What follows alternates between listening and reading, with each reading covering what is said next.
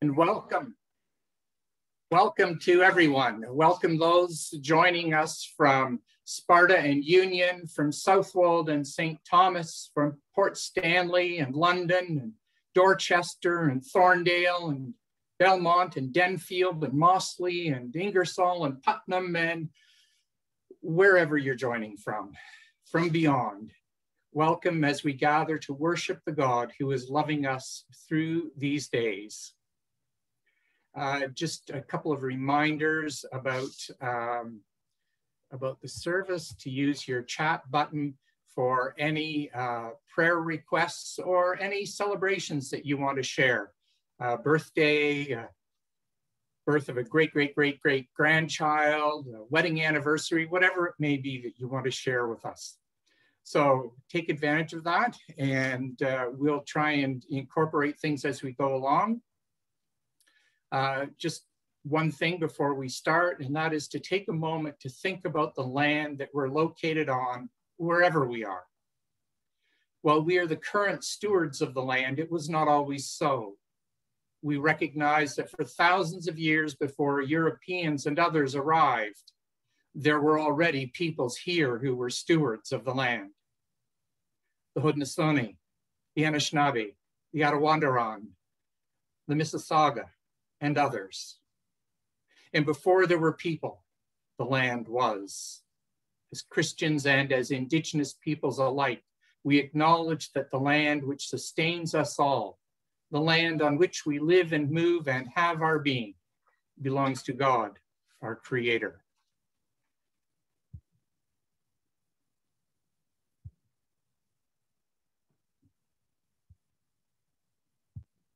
I'm just going to take this off for a moment so that I can see what I'm doing.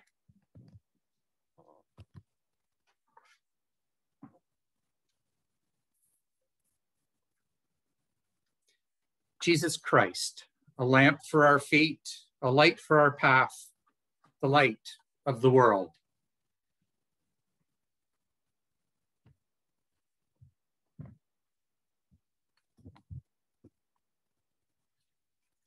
And I'm just going to put up a background here.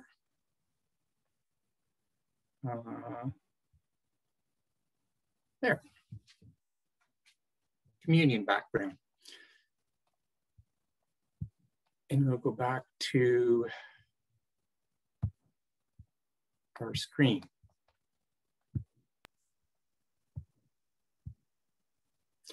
And our gathering music this morning is from More Voices, number 92, Like a Rock.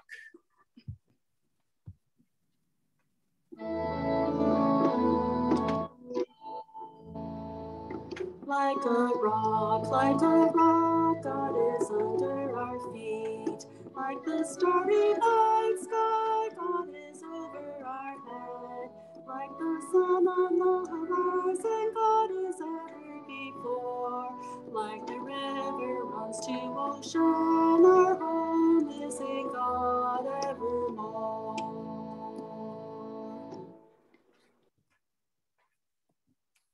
Thank you, Kathy.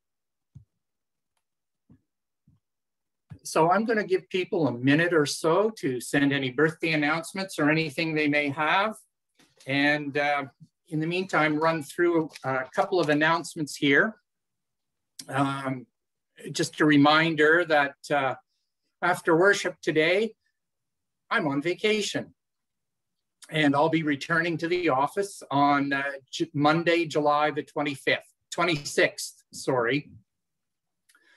In my absence, for Union, Tom Beecroft will be providing emergency pastoral care. And for Dorchester, Mary Dillon will be covering emergency pastoral care, and their phone numbers are listed in the bulletins. And, you know, this Zoom stuff and virtual worship, wow, can we ever collaborate? There's options and combinations of things going on over the next couple of months that just boggle the mind. So Union is going to provide worship July the 4th and the 11th on this link. And they invite Dorchester to join them if they would so wish to. And Reynolds Creek and St. John's Springfield, Mary Dillon's churches, have invited both Dorchester and Union to join them for the month of July. So the 4th, 11th, 18th, and 25th. Their service is at 10 o'clock, by the way. Port Stanley has been invited to join Union July the 4th, the 11th, and August the 1st, and also to join Reynolds Creek for the month of July. And lastly, I think Reynolds Creek and St. John Springfield will be joining us for the month of August. So there's lots of opportunities. The links for those are on the Dorchester website, or Roberta is sending them out as well to those of you in Union. Or you could try the Dorchester website. Couple of other things. July the 4th service, you are invited to wear something orange.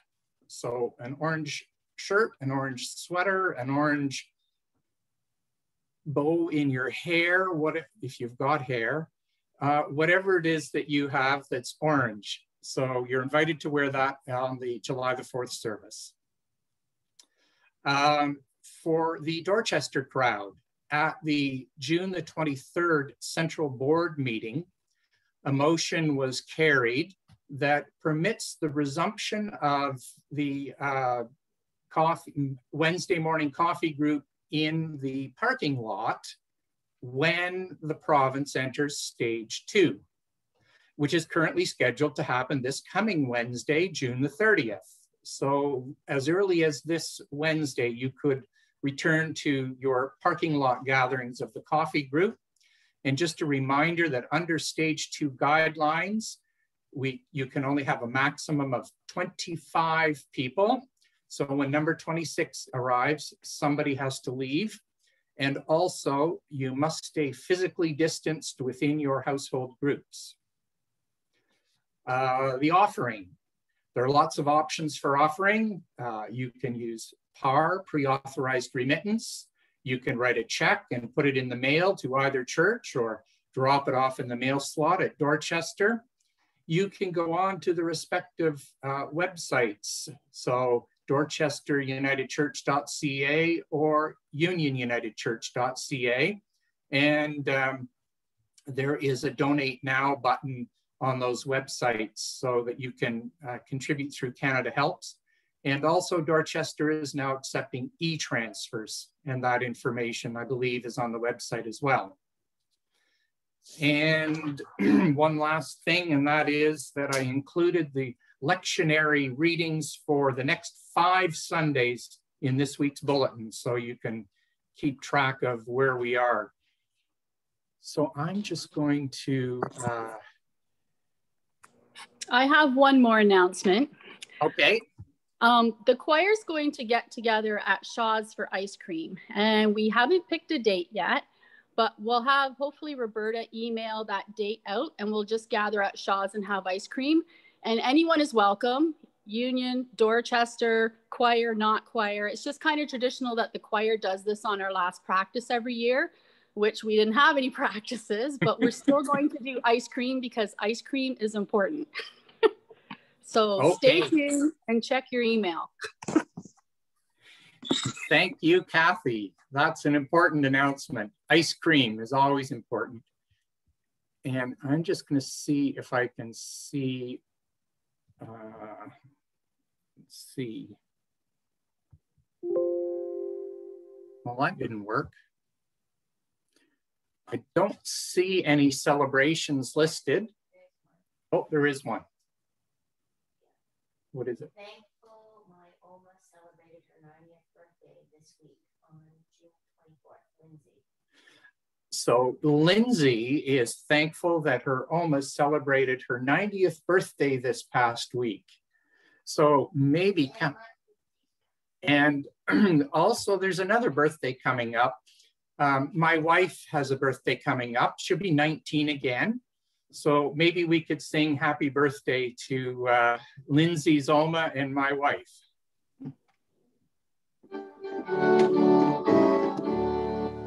Happy birthday to you. Happy birthday to you. Happy birthday, God bless you. Happy birthday to you.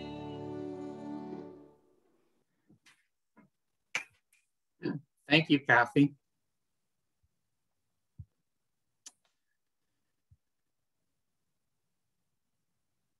So I'm just going to scroll through here and see if I can find somebody. Maybe Nancy Smith would be willing to unmute and read the call to worship with me. Sure. Thank you, Nancy. Come among us, Creator God. We wait for you. We come, yearning for your word of blessing.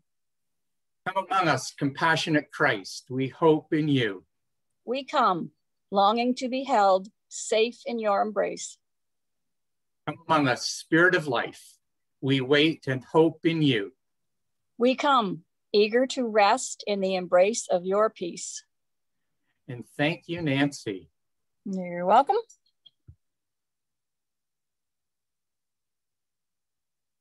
Our opening hymn is number 402, We Are One.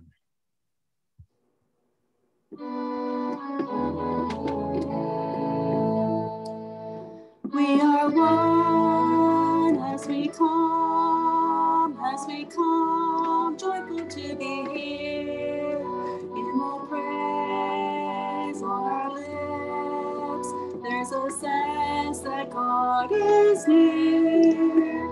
We are one as we sing, as we seek, we are bound, and we come full of God's grace as we meet together in this place. We are one as we share brokenness and fear. In the touch of our hand, there's a sense that God is here. We are one as we care, as we heal, we are healed, and we share warmth in God's embrace as we pray together in this place. We are one as we feast, peace becomes the sign in the bread and the wine. There's a sense of love divine. We are one as we come, as we feed, we are glad, and we feel God's refreshing grace as we meet at table in this place. We are one as we hear, heart and hand unite. In the word we receive, there's a sense that God is light. We are one as we lead, as we love, we are loved, and we seek justice in God's ways as we move together from this place.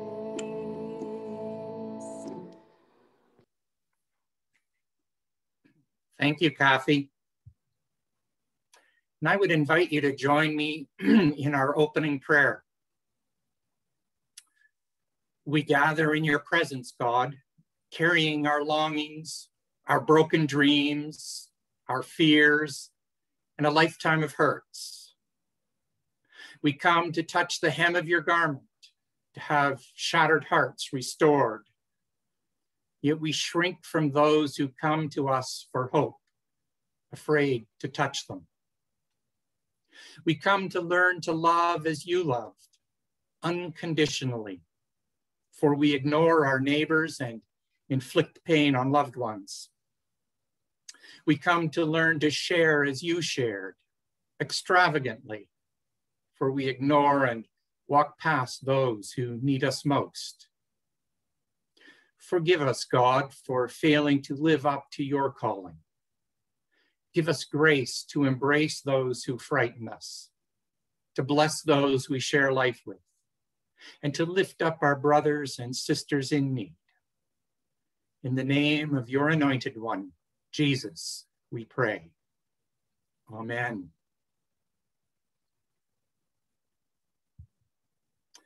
And Kathy selected this lovely anthem for us, When You Believe.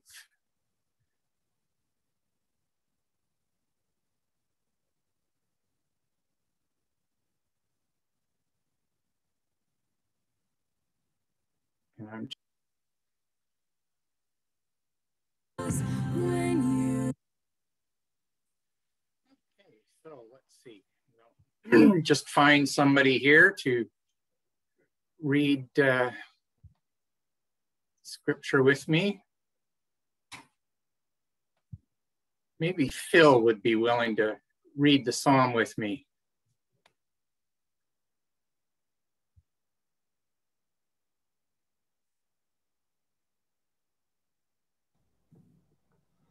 Okay. Okay, thank you. Out of the depths have I called to you. O God, hear my cry. Let your ears be attentive to my plea for mercy. If you should keep account of what is done amiss, O God, who could stand? But there is forgiveness with you. Therefore, we will honor you. I wait for you, God. My soul waits, and in your word is my hope. My soul waits for God, more than the watchers long for morning, more than the watchers long for morning. O Israel, wait in hope, for with God there is love unfailing. With God is great power to redeem you, Israel, from all your sins. Thank you, Phil. Our scripture lesson this morning is taken from Mark's Gospel. Listen for the word of God.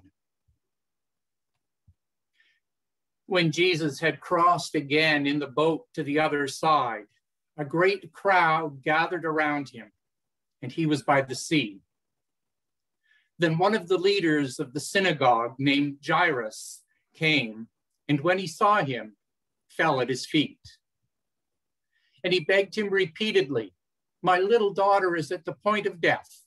Come and lay your hands on her so that she may be made well and live." So he went with him, and a large crowd followed him and pressed in on him. Now there was a woman who had been suffering from hemorrhages for 12 years. She had endured much under many physicians and had spent all that she had, and she was no better, but rather grew worse.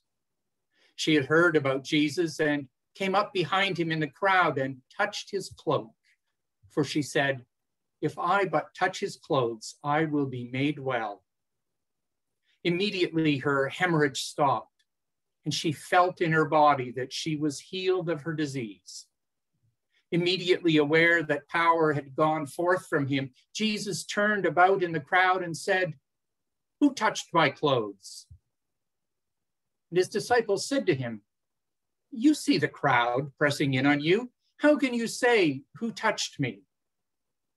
He looked all around to see who had done it, but the woman, knowing what had happened to her, came in fear and trembling, fell down before him, and told him the whole truth. He said to her, "Daughter, your faith has made you well. Go in peace and be healed of your disease." Now, while he was still speaking, some people came from the leader's house to say, "Your daughter is dead. Why trouble the teacher any further?" But overhearing what they said, Jesus said to the leader of the synagogue, "Do not fear, only believe." He allowed no one to follow him except Peter, James, and John, the brother of James. When they came to the house of the leader of the synagogue, he saw a commotion, people weeping and wailing loudly. When he had entered, he said to them, "Why do you make a commotion and weep? The child is not dead, but sleeping." And they laughed at him. Then he put them all out and took the child's father and mother and those who were with him and went in where the child was. He took her by the hand and said to her, "Talitha cum," which means, "Little girl, get up." And immediately the girl got up and began to walk about. She was 12 years of age. At this, they were overcome with amazement. He strictly ordered them that no one should know this and told them to give her something to eat. May God add a blessing on the reading of this holy word and forever write its meaning in our hearts, in our minds, and in our souls. And our hymn is from More Voices, number 159, In Star and Crescent.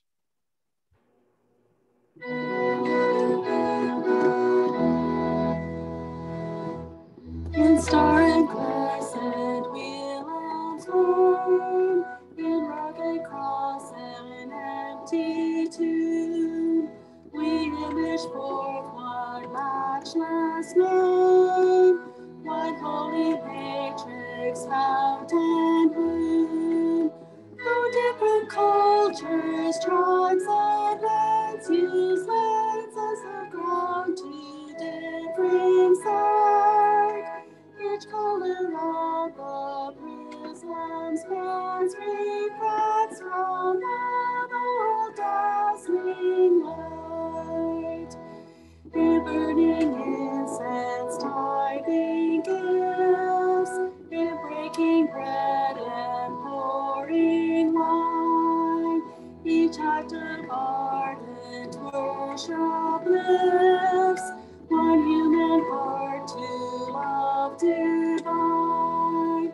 In Buddhist chant and Muslim prayer, in shofar drumming sacred song, the music echoes, spirit share, give praise in voices million strong. With buried hopes and dreams and creeds, all tossed in one mosaic whole, we serve our God in faithful deeds, on pathways to one common goal. No Jew, no Gentile, slave nor free, no male and female set apart, but all are one as family, held close within our Maker's heart.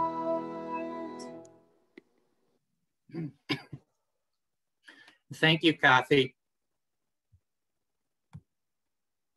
I'm just going to stop this here so I can see. There we go. L'chaim. So I remember many moons ago when I was in seminary studying this very piece of scripture. The story of a girl who was on death's door, dies, and is raised. And right in the middle of the story is another story about a hemorrhaging woman. I remember the professor telling us that this story within a story was unquestionably the work of some editor who dropped one story into the middle of another. The question that was asked was, why? Why would someone insert one story into the middle of another story? And I just noticed as we were reading it today that the girl was 12 years old and the woman with the hemorrhage had been hemorrhaging for 12 years. I wonder what that's all about. Anyway, I also remember this story because of another course I took at seminary. It was titled Ministry Among the Abused. We were given texts to prepare a 5-minute sermon from. I was given the story within the story of the hemorrhaging woman. I remember the research I did in preparing that sermon. Blood makes someone ritually unclean. And if you're ritually unclean, you cannot go to the temple with the rest of the community to worship God. During the woman's cycle, she is unclean, and so is anyone who comes into contact with her. That doesn't mean just touching, but that goes right down to sitting where she had just been seated. It was not unknown that women would have a separate tent or room or dwelling where they would move into during their period to protect others from unwittingly coming into contact with them. And knowingly contacting someone else when you knew you were unclean could be cause for death by stoning. All of this is to say that the woman who had been hemorrhaging blood for a dozen years had been socially isolated for a dozen years. This woman would have had to use the local well at a different time of day than the rest of the women in the village. She would have had to stay in her own quarters without the ability to go to the market or anywhere else for a dozen years. We've just been through about 1.5 years of trying to keep isolated. Can you imagine 12 years of complete isolation without being able to connect on Skype or Zoom or FaceTime or even the telephone? I think I would prefer actual physical death over a dozen years of social death. And then there's the story around the story of the daughter of the leader of the synagogue. She is on her deathbed when Jairus approaches Jesus begging for help. And on the way to her, a messenger delivers the news that she has died. There is no longer a need for a healer. Here we have two stories. One about actual physical death and the other about a social death. And I can't but help think about the news over the last few weeks of the death of all the children at residential schools, of over 100,000 students. Some estimates say that 4,000 to 6,000 children died. Other estimates say it's over 10,000 who died. Many died from tuberculosis exacerbated by malnutrition. Whatever the cause, whether their deaths were recorded or not, whether they were buried in mass graves or unmarked graves, this is a huge and tragic part of our history. On the one hand, we have the death of the children, but there's also the attempt to kill their language and their culture. And on the other hand, there's the ongoing spiritual death of the indigenous peoples over what can only be called genocide or at least attempted genocide. The spiritual scars are still raw. And every finding, Kamloops, calluses, and there will be more, bring the pain right back to the surface, like the event that just happened all over again. When God created life, God looked at all that God had made and said that it was very good. And along the way, we have sinned and done evil and have pitted ourselves against God, against whatever competes with us for food, whether it be weed or insect or animal. We've even pitted ourselves against ourselves, against those who look different or talk different or think differently or worship differently. Into this world, Jesus came to reconcile, to restore life to God's original hope. In the scripture, both Jairus and the hemorrhaging woman realized their need of Jesus, realized that only Jesus would be able to help them. Jairus thought he was asking for an intervention that would prevent a death, and what was eventually needed was an intervention to restore life. The woman knew that she too needed an intervention to restore life. Not just an end to her bleeding, but a restoration to social life. The Indigenous children who have died are dead and gone. They will never grow up or have families of their own. We will never know what contributions they could have made to society.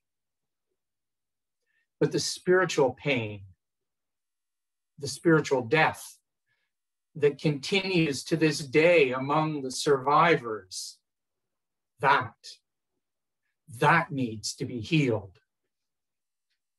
Life needs to be restored.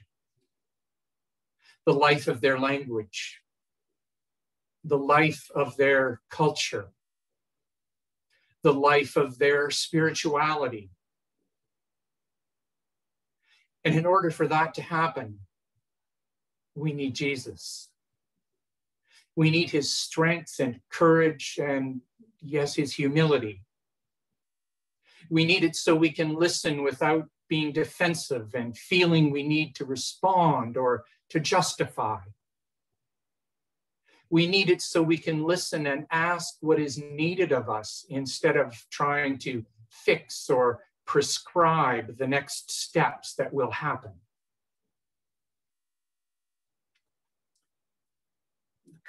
This coming week, we mark the 154th birthday of Canada as a nation.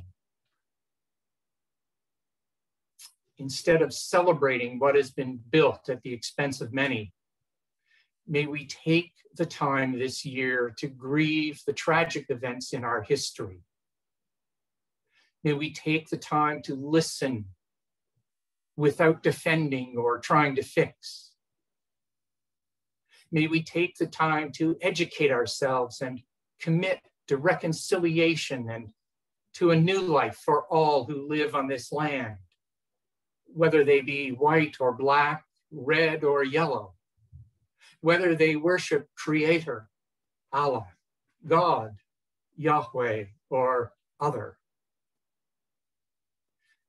This is our life's work if we truly believe in the life and work and sacrifice of Jesus to reconcile and to restore life.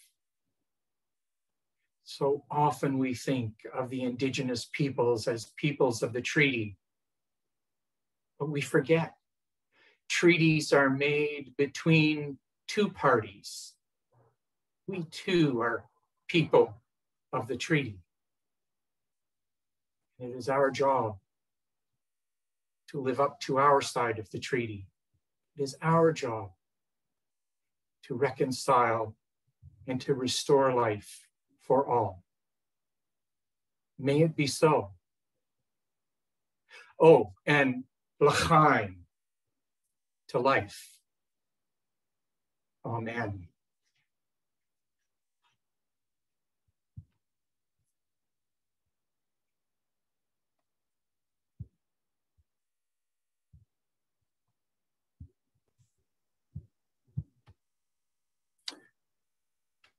And our hymn is number 471. Eat this bread and never hunger.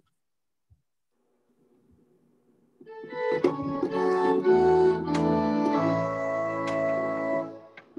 this bread and never hunger. Drink this cup and never thirst. Christ invites us to the table, where the fast becomes the first. Asking for a cup of water, Jesus touched forbidden ground, and the woman came with question, told the world what she had found. Eat this bread and never hunger, drink this cup and never thirst. Christ invites us to the table, where the fast becomes the first. Walking down a desert highway, Jesus healed a man born blind. Soon the man became a witness to the truth we seek and find. Eat this bread and never hunger, drink this cup and never thirst. Christ invites us to the table, where the fast becomes the first. Weeping for his friend at graveside, Jesus felt the pain of death, yet he knew God's power to awaken living water, living breath. Eat this bread and never hunger, drink this cup and never thirst. Christ invites us to the table, where the fast becomes the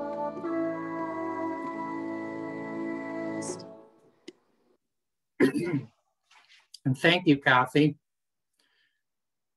Let's see.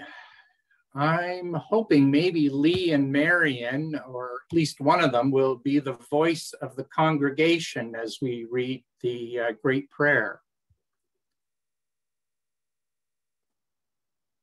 I just need them to unmute. Okay, there we go. And Valerie is going to join me as well. Are you on, Valerie? Yes. Okay, perfect. So this is not the table of Union United Church or of Dorchester United Church. It's not the table of the United Church of Canada. It's the table of Jesus Christ. And everyone is welcome at this table. Peace be with your table by granting us the presence of Jesus Christ. Strengthen our faith, increase our love for one another, and send us our separate ways, united in courage and peace, and rejoicing in the power of the Holy Spirit. In Jesus' name we pray. Amen.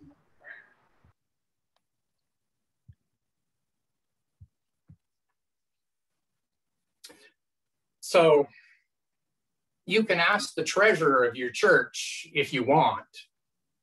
She'll tell you, I don't give a single cent to the church. Not one. I do, however, give to God through the church. It has taken me years and years of growing my spiritual discipline to reach the goal of 10% of my income being directed to God. I finally arrived. Sort of. I give to God slightly more than 10% of my net income, but less than 10% of my gross income.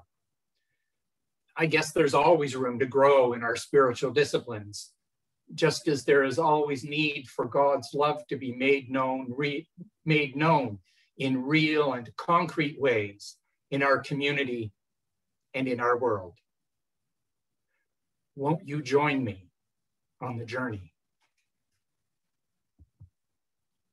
We pray, gracious God, these offerings are a reflection of our love for you and our commitment to your kingdom of justice and peace. Use them to extend justice in this world of injustice and to bring peace to this world filled with hatred and violence. In Jesus' name we pray. Amen.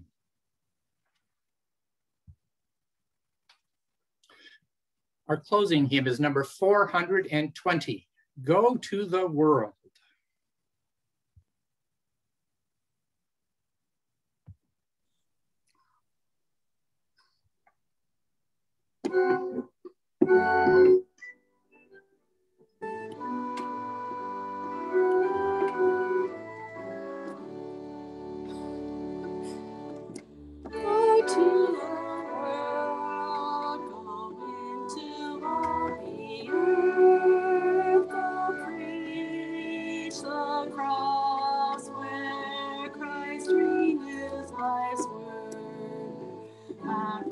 Baptizing as the sign of our rebirth. Alleluia,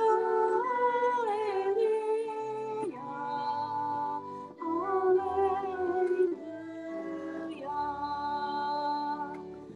Go to the world, go into every place, go let the word of God's redeeming grace.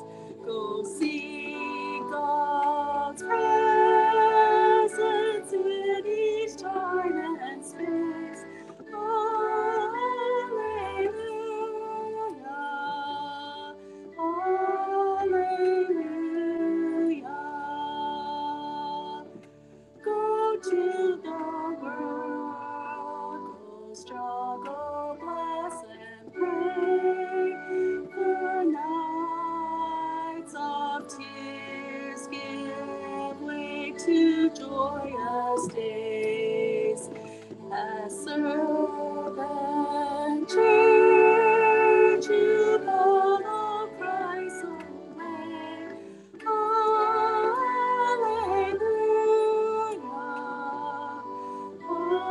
alleluia.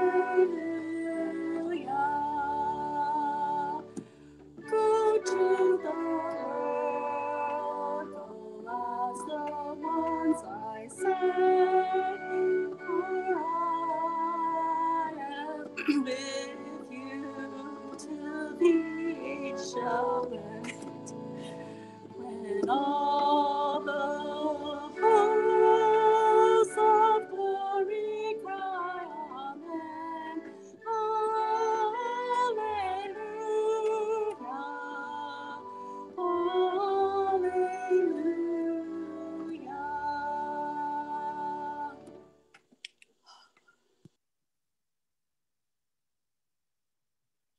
Find one more person here and we're all set. Oh, here's Roberta, right handy. Maybe Roberta would join me in the commissioning and benediction from her beautiful flower garden. May the road rise to meet you. May the wind be always at our back. May the sun shine warm upon your face. May the rains fall soft upon our fields. And until we meet again, may God hold us all in the palm of God's hand. Thank you, Roberta. And you'll probably know I picked this before we got any rain. Our choral blessing is go now in peace.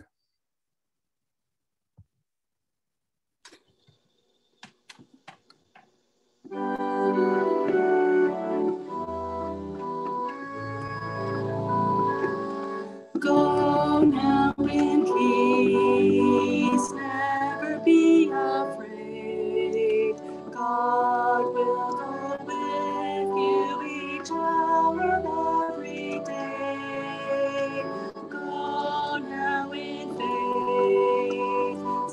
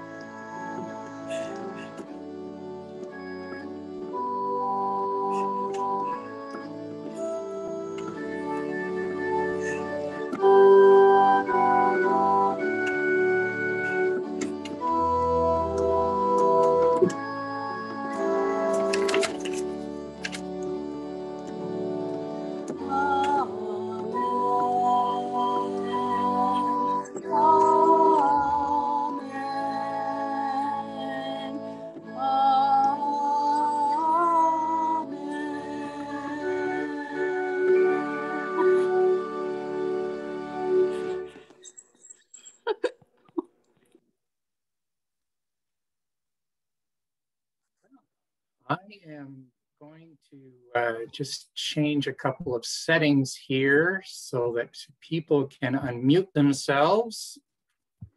We'll take that off. We'll allow you to unmute yourselves and invite you to unmute yourselves, and I will set up some individual